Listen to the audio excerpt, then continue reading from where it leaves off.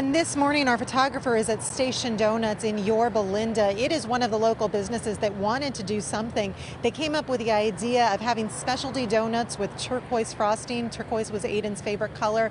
They are selling those as a fundraiser. All the money that is raised today and through the weekend from the sale of these donuts will be going to the GoFundMe that's been set up to help Aiden's family.